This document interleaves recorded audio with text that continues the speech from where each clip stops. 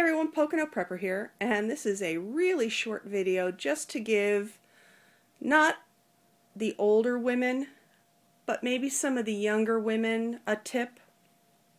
When you're making a bed and you're putting your sheets on and you're trying to figure out on your fitted sheet, you know how you have four corners and you never know which corner is to go where, and you'll frequently put it on and then realize that you have the short end together and you have to flip the whole thing around.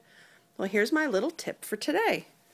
There's always a tag on the inside of your sheets. Alright? It's an instruction tag, and they always sew it on a corner of the bed. What I do is when I see which way the sheet goes on, I then take a marker and I mark on it where this corner needs to go. Now for me, this tag happens to be at my husband's foot.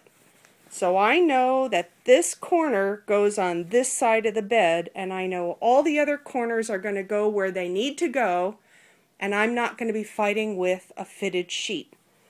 Sometimes the tags are going to be at the head.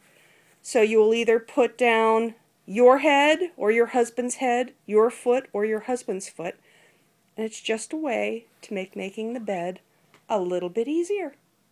So I hope this helps someone.